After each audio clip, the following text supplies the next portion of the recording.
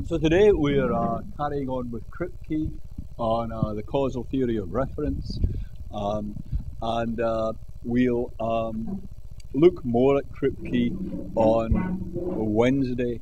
There won't be any lecture on Friday this week, and no office hours this week, and there won't be any lecture on Monday. I'm sorry about that, but I'm needed elsewhere.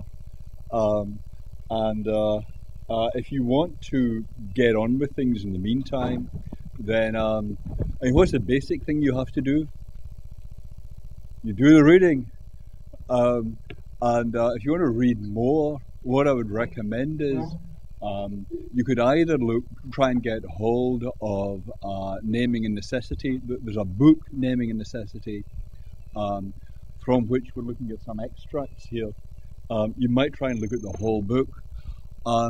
Or else, and this would be my inclination if I was you, I just read ahead in the reader, read the Putnam, and particularly Evans's article, The Causal Theory of Names, which is coming up next but one. That's a very long, rich article.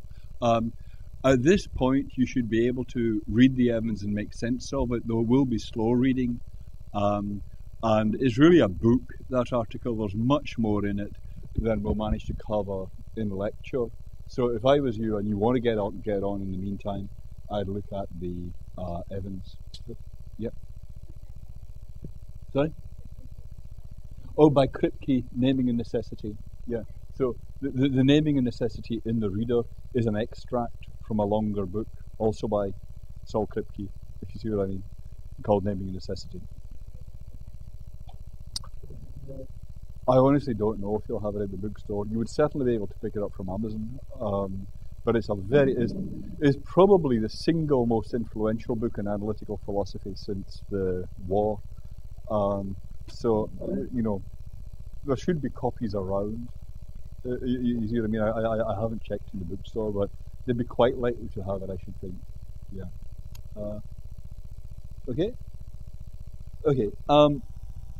So today I want to look at, as you'll have seen, Kripke has an attack on the description theory of names. Last time we looked at one kind of attack he has, this thing about rigid designators and flexible designators. He also has a more kind of straight down the line attack on description theories like the theories of Frege and Searle. I'll begin by looking at that. And then we move on to his positive picture as to how reference is fixed, and I'll wrap up by looking at what happens to Frege's puzzle about informative identities on Kripke's picture. It turns out we'll see that the puzzle of informative identities is actually harder on Kripke's picture than it was on Frege's. It doesn't go away, that puzzle about informative identities. You just see more and more how difficult it really is. But let's start out with the question about how the descriptions of proper names, how the references of proper names are fixed. I mean, that was our basic question in this class. How do signs get hooked up to the world? And all we've been doing so far is really isolating names as the basic contact point between language and the world. And last time we were looking at how do names and descriptions refer in lots of different possible worlds.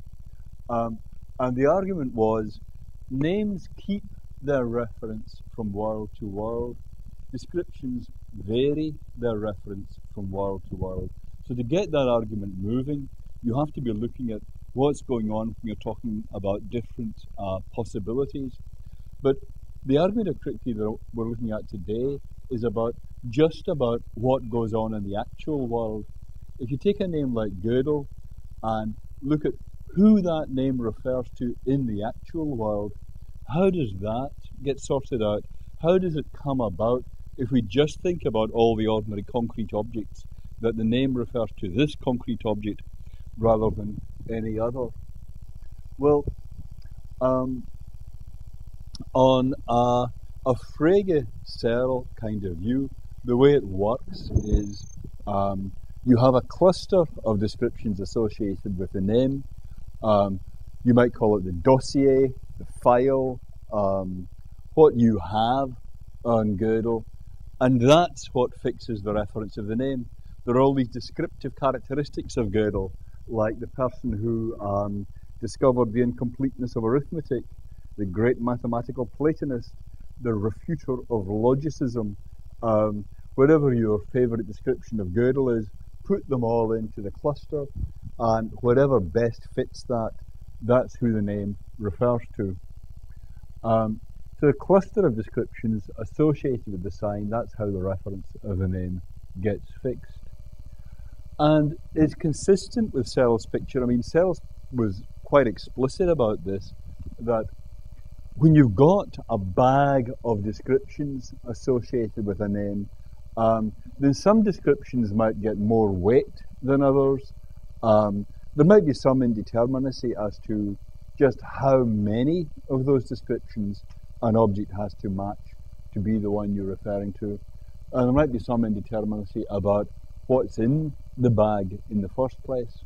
But still in all, often enough, that cluster of descriptions would single out a unique object. Kripke's argument is that's not the way it works. If you just look at what goes on in our ordinary use of language, the descriptions we actually associate with the names don't, in fact, fix their references. So take it that Gödel has, suppose that what we've got is that the key description associated with the name Gödel is the person who discovered the incompleteness of arithmetic. Well, it could turn out, could it not, that someone else actually discovered the incompleteness of arithmetic, and that Gödel is actually a somewhat shady character. What happened is some industrious undergraduate, some brilliant industrious undergraduate, you know the type, discovered the incompleteness of arithmetic. Gödel, a somewhat shady professor, on the lookout for academic celebrity, stole the credit, took the work, did something to shut the student up, and became famous as a person who discovered the incompleteness of arithmetic. In that case, we've got Gödel, and we've got his reference fixer is the description, the person who discovered the incompleteness of arithmetic. But what would you actually say happened in this case? Would you say, well, who matches this description? Is it the professor or is it the student? The student matches the description, but when we use the name Gödel, are we referring to the professor or the student? The professor. So the person we're referring to is not the person that matches the description associated with the name. And it's a very simple case. I mean, I'm sure you all have stories like that yourselves, right? Not in this class, but similar classes. And I mean, this is Kripke working through the example. Suppose that Gödel was not, in fact, the author of this theorem. A man named Schmidt, whose body was found in Vienna under mysterious circumstances many years ago, actually did the work in question. His friend Gödel somehow got hold of the manuscript, and it was thereafter attributed to Gödel. That could happen, right? No contradiction in it. And then the name Gödel is not referring to the person who matches the description. So the Searle theory is not right. I mean, Kripke says, look, think about what descriptions people actually associate with the names they use. I mean, if you look at what most people think Einstein did, you might well find most people think Einstein was the inventor of the atomic bomb. Does the name Einstein therefore refer to the person who actually did invent the atomic bomb? No, it does not. Right? I mean, actually, I was once saying Cicero, Tully. I don't know anything about Cicero and Tully except they're a couple of Greeks. And someone said, no, they're actually Romans. I mean, even that was wrong. I mean, many of the names we use, we don't actually know very much about the people. Yeah? Stephen Hawking, famous chemist. Right? No? Epistemologist, right? Cosmologist, okay. I was still referring to Hawking when I said that, right? The descriptions were all wrong. Exactly, right. So the descriptions you associate with a name can be all wrong. You're still referring to that thing. Yeah? And what goes on in these kind of cases is that, I don't think this thing is working. Oh, it is working, right. What goes on in these cases is that there is someone really around who steals the credit, who does all this stuff. And it's because of them that we use the descriptions we do. But they don't actually match the description. If I tell you I've won a Nobel Prize, and you're all suitably impressed by this, I mean I do it suitably convincingly, right? Then you may say, Campbell, the philosopher in the department who won that Nobel Prize, isn't that great? Right? Now, just between us, by some strange anomaly, that has not yet happened. But in that case, I would be the one who made you think there was such a person. That would be right, yeah? But the description doesn't actually match me. You still be referring to me. Yeah? There's just one other example. Once you get the hang of this kind of example, you can generate them indefinitely yourself. One other case, people sometimes say Shakespeare didn't write any of those famous plays. Those famous plays were actually written by Francis Bacon. Now, someone who says that is saying, when we mention Shakespeare, we're not talking about the man who actually wrote the plays. That was Bacon. We're really talking about the person who stole the credit for the plays. But if Searle was right, Shakespeare is whoever did actually write most of those plays. And so if Shakespeare is just a name for whoever wrote most of those plays, then when I put forward the Bacon hypothesis, what I'm saying is really that Bacon is Shakespeare. But that's a weird way to put it, right? That's not what you're saying when you say that Shakespeare didn't write the plays. You're saying that Bacon wrote the plays. You're not saying Bacon turns out to have been Shakespeare.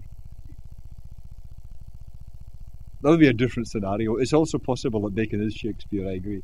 But that's a different scenario to the one where there were two people, right? Okay, thank you for that. Okay, so this is a very simple argument Kripke has, but I think it's very powerful.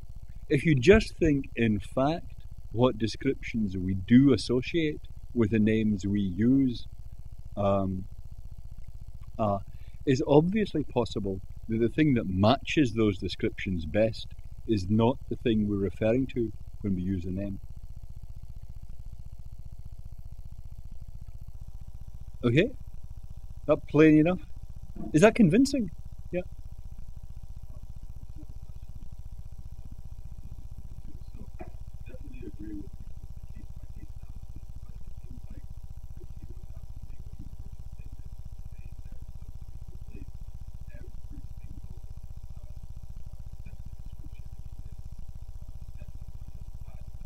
Yes. Yeah. Yeah. That's true, but I guess the idea is that in some cases there might not be very much in the cluster anyhow, right? I think that's true of Gödel. I mean, insofar as people have heard of Gödel, usually pretty much all they know about them, unless they're specialists, is that this was the discoverer of that theorem. Yeah. But couldn't you do that? I mean, take the name Bill Clinton. Maybe none of what was thought about Bill Clinton was right. Yeah. He was never president. He never met Monica Lewinsky. He was never elected president. I mean, he never actually took the oath, right? That was all dubbed and staged. Some actor took the oath, right? So he was never actually correctly sworn in as president. He never actually became president by the rules. You have a description of what he looks like, but, you know, maybe that's all done by cosmetics and clever tricks with mirrors and body doubles. He doesn't really look like that. You see him at night, boy, it's a very different story. He never actually met anyone called Monica. You know, none of that was right. You can imagine all that. I mean, the story becomes a bit of a... I'm not... just in case you've just suddenly woken up, I'm not telling you that this is actually how it happened, right? This is just an example, right? But, so the story gets a bit tortured as you go on, yeah? But that's all that's happening, it's just getting a bit tortured. It may seem a bit strange, but it makes about as much sense as most of what I say. If you see what I mean, it still makes perfect sense, yeah? And still we're talking about that man, even if most of what is commonly believed about him is false. Oh, as you went on, you would be replacing it with other descriptions, that's right. But you didn't know those descriptions to begin with, but you were nonetheless referring to the person who best... you were referring to the person those descriptions matched, even though you had no idea they were there.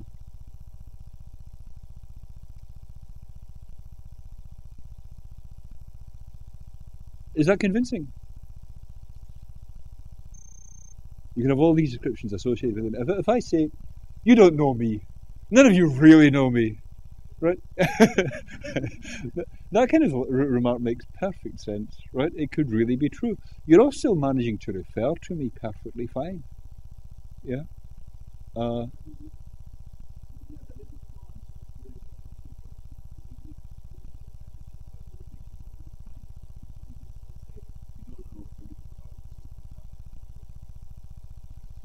Well, you'd have to say we've got the cluster, and enough of the cluster is always right to single you out uniquely. But you don't know that. I mean, that's the whole thing about these examples. It would be tortured, it would take a while to explain how this could happen, but I could tell you a story in which virtually everything you think about me is false. He's not really a professor. You know? That's easy. I could do that, you know. Right. Just take the first things, right, just work through. You could do that. You're still referring to me. 1, 2, yep. Oh, well, yep.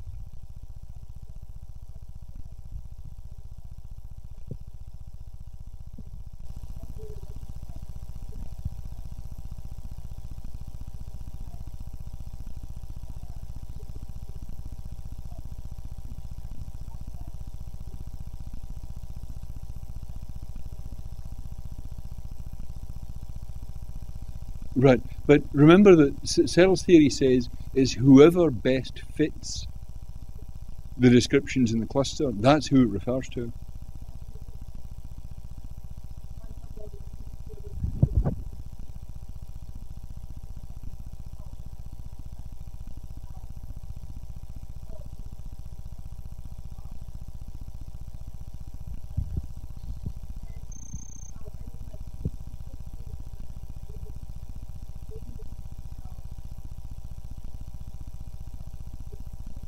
Yes.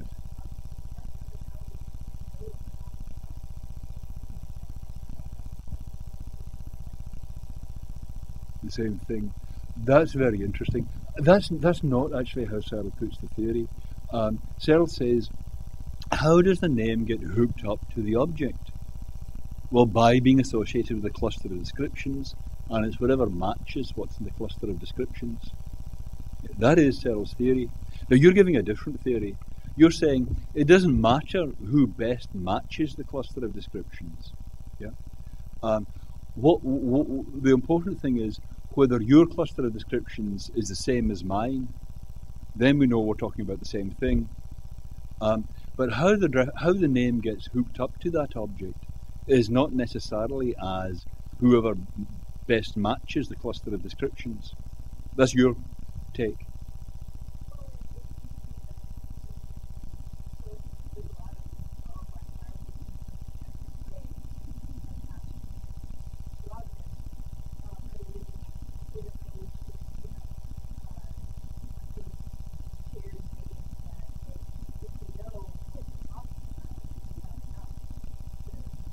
Yes.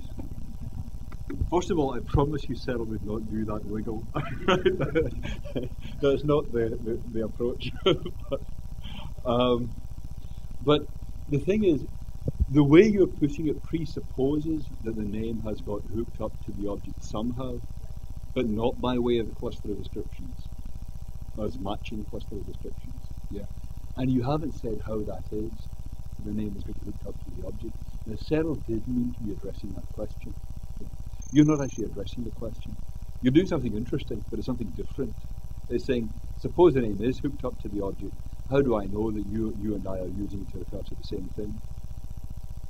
Yeah, and that's a different question. I have no idea who's first. You're right at the back. Yeah.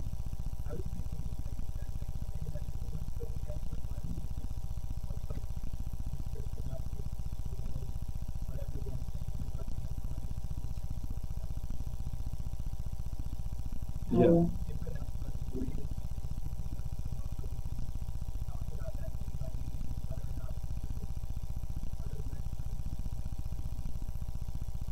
Well, how does it work? I mean, we have to be able to refer to things in the first place, right?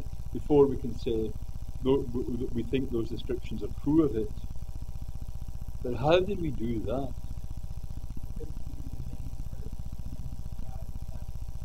Right, that's right. So the use of the name is coming first before we consider what's going on with the descriptions. And then there are the descriptions we believe to be true of the thing we named. But how did the name get onto the tracks in the first place?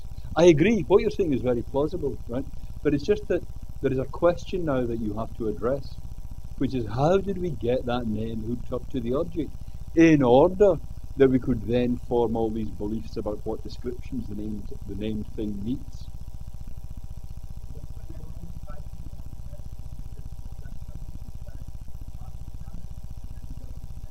That's one theory. You could call that the placard theory, right? Everybody holds up a placard saying my name is like a starter term mixer, right? Everyone has a badge here. That'd be one theory. Yeah. I mean, it's not actually right, okay? Because we don't all wear badges, in fact, except in mixers. But that's the kind of thing you have to. That's not a description theory. That's a placard theory. It's a different theory. Yeah. If that's right, then Sarah is wrong. Okay, we've got to be quick. You had one from a while ago. No? It's gone away? You had a question? Okay. Okay.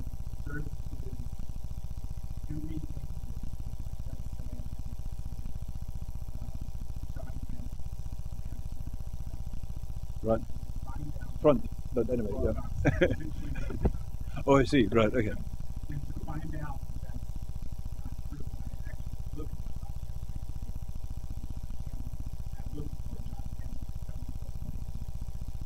Right. Let's say you were going back on the depth description. I do look at the end that I find out that it's not him. Right. So it's that. So which is why is it the name?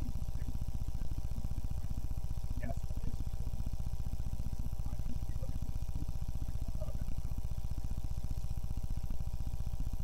I'm not exactly sure. I'm not completely sure I followed all that. But if I did, then the point you're making is suppose you've got the name Campbell and you've got this description, right? They can come apart. Yeah. The name, who the name picks out is one thing, and who the description best matches is another thing. Yeah. That's Kripke's point. Yeah, that's a concise way of putting Kripke's point. And then the next question is, so how does the name get hooked up to the object, if not by way of the description? Yeah. Yeah.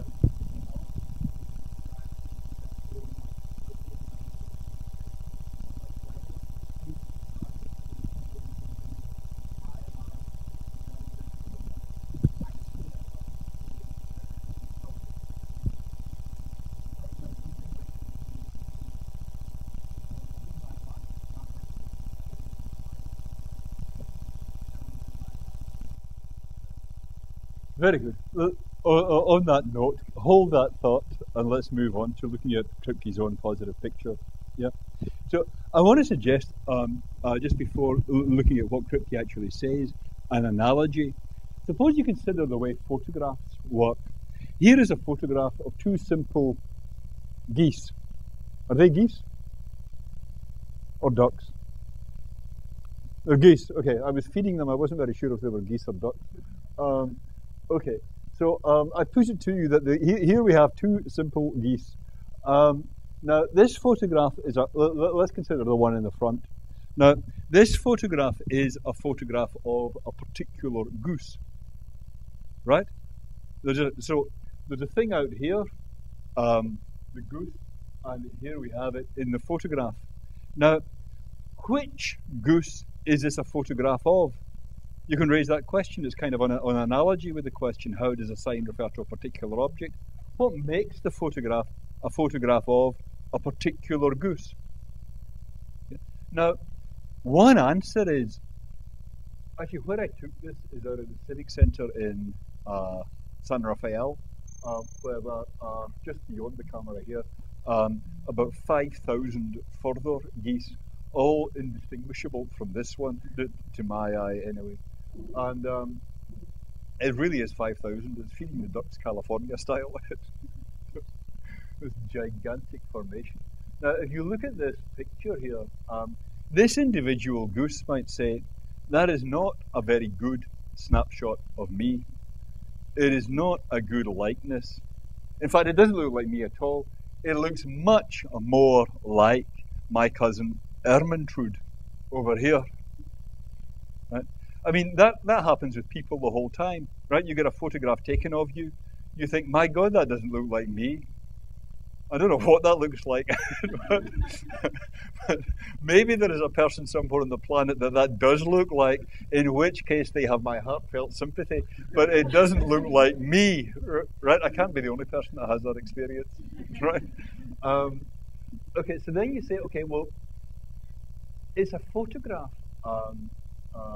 of this duck, all right, but that duck doesn't match the photograph. It's not a good likeness of that duck. So if someone takes a snapshot of you and it comes out looking nothing like you, it is still a photograph of you. But why is that? It's not because you're the person that best fits the photograph. There might be someone on the other side of the planet who really fits that photograph, looks much more like that than you do.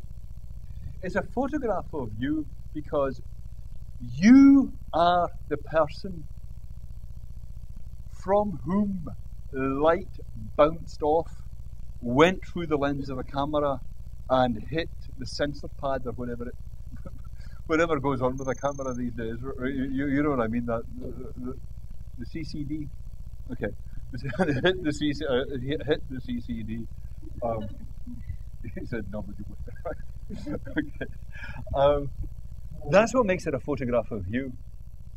You're the person that was implicated in the production of the photograph, not that it fits you best. So what makes this a photograph of a particular goose is not that this is the goose that this looks most like. It's that it's the goose light from which bounced in to the camera and generated this photograph. So there are two models there you can have of what makes a photograph a photograph of a particular object. One is the photograph's a photograph of whichever best matches the photo. The other is it's the thing that caused the photo to be the way it is. That's what the photo is a photo of. And I think we don't want a match theory for photos. For photos, what matters is how the photo was produced, what the position was.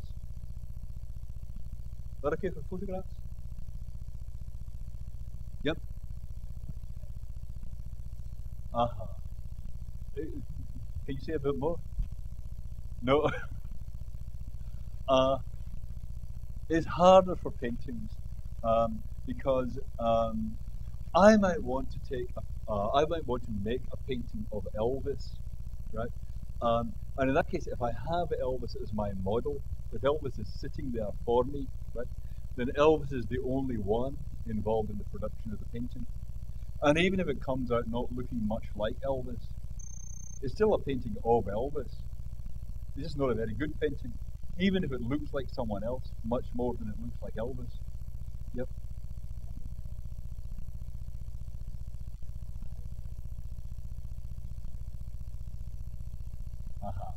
Well, yeah, that's where it gets interesting. The thing about a photograph is there's no intention, right? I mean, it doesn't matter. I might be intending to take a photo of Elvis, but if I pointed at the goose, it's still not a photo of Elvis. You see what I mean? You might say that's a very bad photo of Elvis. It's not a photo of Elvis at all, right?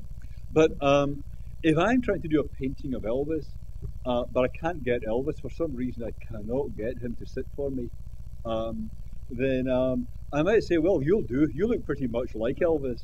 You can be my model. And then you're involved in the production of the thing. But it's still not a painting of you, because of my intention. I was trying to make it a painting of Elvis. So painting is more complicated, right? That's one reason I take photos, right? Because with a photo, it doesn't matter what the person with the camera intended. Paintings, I think, is much subtler what's going on. Yeah, but it's good to think about paintings as well as photos. It's good to think about photos too. But yeah. Okay. So one way to think about names is just before we get on to Kripke's thing is you could think of. I mean, one thing Searle is surely right about is that there is such a thing as the cluster of descriptions associated with a name. So you could think of the cluster of descriptions associated with a name as being like a kind of photograph of that thing. And then you similarly have the question, if you think of it like that, is what that's a photograph of, is what that cluster is a photograph of, is that whatever best matches the cluster, or is it the thing that generated the cluster? And in the case of the Gödel or Bacon and Shakespeare kind of cases there, it's the person that was involved in generating the cluster that's the important thing, not whether the cluster best matched them. So I think this is quite a good analogy. I put it to you, this is quite a good analogy for the way language works when you think about photographs. So here's Kripke. Kripke says, suppose you're asking, in practice, how does it work when a name refers to a person? Well, you have some kind of initial baptism. There's the initial baptism at which you say, well, I dub this Schwarzenegger baby Arnold, right? I mean, something like that must have happened, right? I guess it's not a priori, but I take it that something like that went on. That's not a stage name. Okay. So you get the dubbing, and then people pass the name to each other. People talk, people gossip, people say, have you seen the weights our 2-year-old son can lift?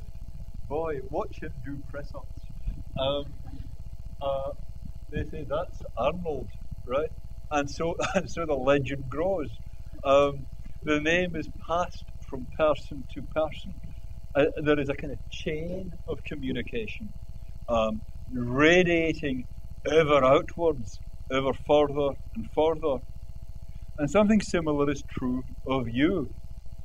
There's some point at which people say, well, let's call this one Sally or Bill or Wilhelmina or whatever it might be. And then people talk. The name, the chain of communication gets passed from speaker to speaker. Now, as this happens, clusters of descriptions relating to you will be generated. But it's not who is most best matching those descriptions that matters. It's the fact that you're the one generating the whole thing. It's the fact that you're the source of the legend that's the important thing. It's the two steps, the initial baptism and then the talk, the subsequent passing of the name from person to person.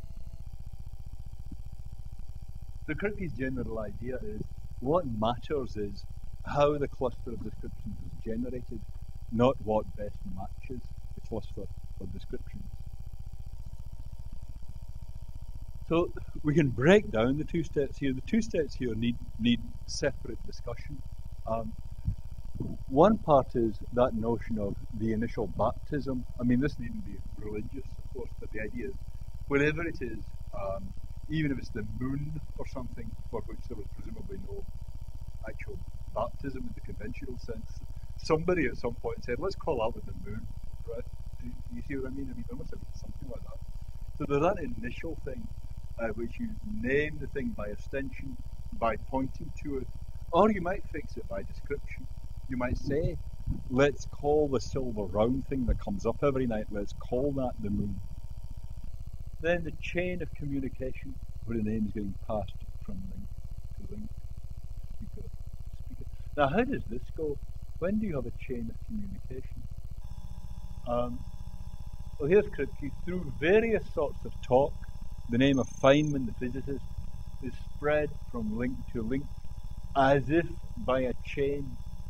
So you and I, hearing the name Feynman now, maybe never met him, weren't there at the initial dubbing, but there's a certain passage of communication reaching ultimately to the man himself from the speaker.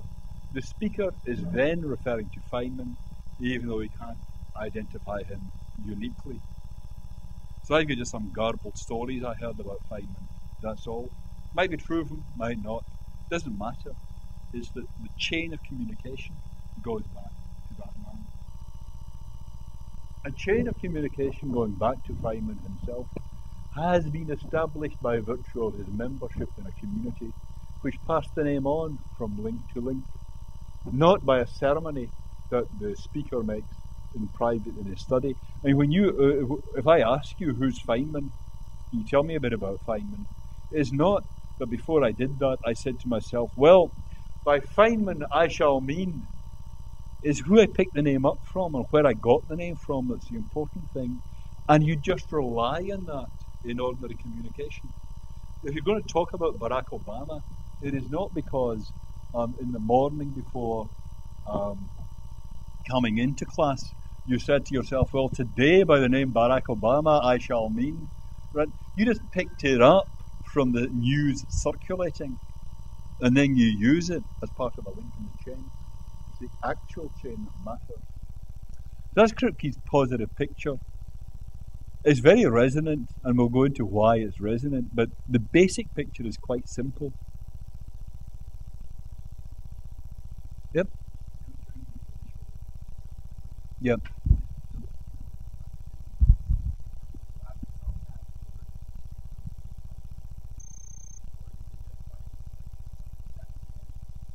That's all the answers you get from Kripke. Yeah. That's the whole thing you get from Kripke, right? But you're right, there is a further question. How does ostension work? That is a real issue, right? And it's not at all clear that by a description is a good answer here. If everything we've been saying from Russell is correct, then reference can't ultimately begin with descriptions. So this actually puts a lot of pressure on what is going on when we talk about ostension. Yeah, and it seems so clear. You say, here it is. let us call this Feynman. It's right there. Yeah. But we have to spell out what happened there. Okay, but yep.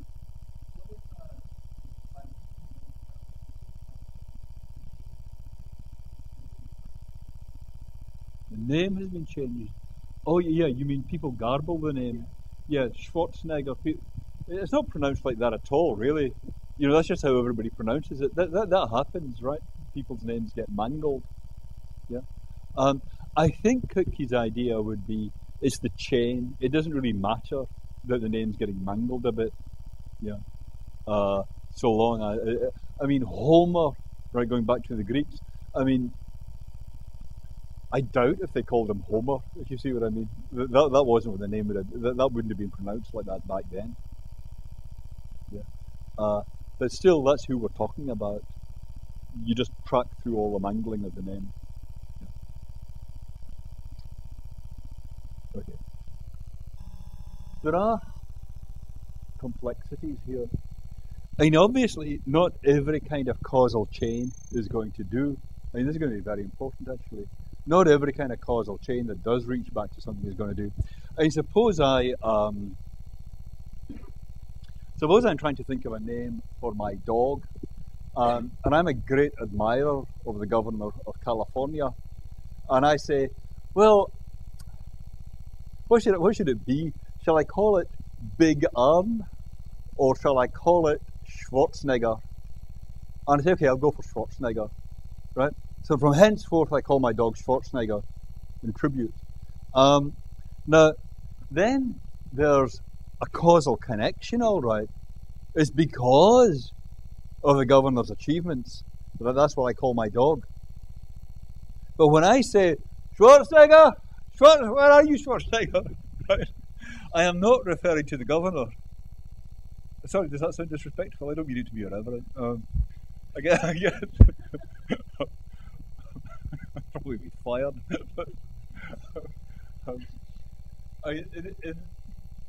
The case we don't want is you hear a name and decide to use it to refer it to some unrelated object, right? That can easily happen. And you say, well, that's not the right kind of causal connection. So what is the right kind of causal connection? And Kripke says, well, it's when the name is passed from link to link and the receiver of the name intends, when they learn it, to use it with the same reference as the person from whom they heard it. Yeah. So I heard the name Schwarzenegger, and so long as I mean to be using it to refer to the same person as you mean to be using it to, then I'm still functioning as a link in the chain. Otherwise, I'm not functioning as a link in the chain. If I swap it out and say I'm going to talk about my dog using that name, then I just stepped out of the chain. So the key thing is my intention. This is one place intention comes in. Yeah. Okay. There are some problems about this. These are very key passages in Kripke. They're quite brief, but they're very important. I mean, someone told me the following tender and affecting story. Suppose that Spot is the family dog, loved by all the children who've played with it for years, and then the father of the household comes home one day alone and Spot is dead. Sorry, I should have warned you that this was a rather harrowing story. But not wanting anyone else to be upset, he quickly and furtively disposes of Spot and goes to the animal rescue centre, hunts about, and finds a dog that looks exactly like Spot. Now, he then goes back home, quickly inserts the new Spot there, and says to the family, look, Spot's acting kind of strange, but there you go. They are taken in. Now, at first, when they all use Spot, they mean to be using it to refer to the same thing. When they use the name Spot in those first few weeks, which dog are they referring to? The dead one, right? I mean, if they found out the truth, they would say, that's not Spot. That's an important... Where's Spot? Come on, where's Spot? Right? But suppose that this goes on for 10 years, 12 years. Suppose that the new dog has a long and happy life in the bosom of the family. Say about the 10-year, 12-year mark, which one are they referring to? New Spot or old Spot? If they say in the morning, Spot's ill today, are they referring to the dead dog and saying something false? Or are they referring to the new dog and saying something true? Sorry? To the new dog, yeah. I mean, that's what would happen. Actually, that would happen quite quickly. So they intended to refer to the same thing all along, but something happened. The reference shifted somehow from old Spot to new Spot. So they were in a chain, intending to refer to the same thing the whole way. There's something missing from Kripke's story here. Something about the way a chain works to fix your reference to an object. It is a heartbreaking story, and I know it might be difficult to think about, but try to think about it a little bit. What goes on there? How would you identify why the reference shifted? Because of descriptions? Because of intentions? Something else? Yeah. If everyone agrees that things like descriptions, then that must be the reference. So if everyone were to agree that John Campbell won the Nobel Prize, then you must have won the Nobel Prize. So it seems like by having subjective belief about the description, you're introducing that problem. So maybe they should redefine exactly what it is. No, the definite. I don't know about the rest, but the end must be wrong. The definition of definite description you've got is perfectly good. I promise you. Okay, so we stick by that. Yeah, I just want to give one other example. I just want to kind of just drive on through because we're close to the end. Let me give you another example.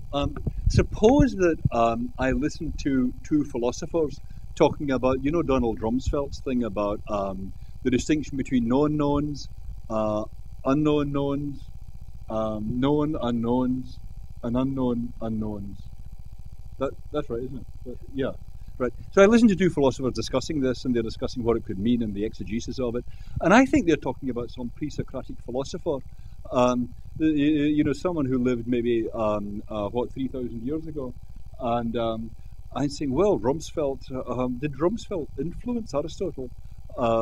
This is very interesting. This is obviously some fragment that was found, this thing about the known unknowns and so on. When I talk about Rumsfeld there, and I say to people, well, what do classical scholars nowadays think about Rumsfeld? Do they think he was influential? I intend to be referring to the same person as the philosophers were referring to him, right? I mean to be doing just the regular thing like you might do with a name like Barack Obama, just picking up the name and running with the ball. But when I do all that, am I referring to the present day, what was it? Would you call him a politician? I guess he was a politician. Whatever he did, right? Administrator. Sorry? Right. Who am I referring to in that case? Am I referring to some pre-Socratic philosopher? Am I referring to a present-day politician? And would it be right to say of me, he thinks this present-day politician was a pre-Socratic philosopher? Just lived a long time? I mean, there's something, the Kripke's thing is very simple. There's the initial dubbing, and then passing the name from person to person with the intention to keep referring to the same thing. But I think I think these examples show that there is something wrong. Okay, it looks like that to you too, doesn't it? Yeah, okay. Okay. I just want finally to make a quick remark about what happens to informative identities in this kind of picture. suppose we take photographs as our model for reference, right? We say, which I think is a fair way to put Kripke's picture, that the photograph is a good model for reference generally. So I'm going to show you a picture that is maybe a little bit harrowing. Actually, if this was sharp, it would be very harrowing. But I take it at the moment this is just a little bit harrowing, right? So here is a photograph. There is a photograph of a particular individual, right? Now, let me ask you the question: is this the same person as this? You don't know. Would it be informative to be told that this is the same person as this? Yes, that would be an informative identity. Yep. I mean, we're not talking about match here. We're talking about who generated the photograph is what makes it a photograph of that person, right? But even so, you can see that this is going to be an informative identity. Yep. Now consider this. Is this the same person as this? Is that an uninformative identity or an informative identity? Can you put your hand up if you think it's uninformative? Okay. And if you think it's informative? Okay. And the same reactions presumably for this one. See, I think if you have a match theory of the way photographs work, this is going to be uninformative, because these two are, let's suppose, pixel for pixel identical, right? Anything that matches one of them is going to match the other, yeah? But suppose the question is, who generated this photograph? Who generated that photograph? You can't tell if that's the same or different. After all, it could happen that I and my twin brother both get photos taken of us, and those photos are pixel for pixel identical. They'd still be photos of different people. These might be two twins. Maybe they had to take millions of shots to get them in just the same moment of high anxiety or despair. but that's what happened. And these two different children generated pixel for pixel identical pictures. I mean, it's easier to see that happening with this one, right? Here you say, okay, Buzz, you hold the camera and I'll stand over here. And then in this one they say, okay, I'll take the camera now and you stand over here. Right? How do you know that didn't? Is it a priori that didn't happen? Can you tell just by figuring it out that didn't happen? You can't. So these are informative too. So if you have this kind of photograph model of how language works, how could you ever get an uninformative identity? Whenever you get two signs, you can't tell from the signs themselves whether they were generated by the same object or by different objects. So Frege's problem actually gets harder at this point, not easier. And on that bombshell, okay, so see you on Wednesday, and I'm sorry, but we don't have office hours this week. Okay. And if you do need to talk to me urgently, then do mail.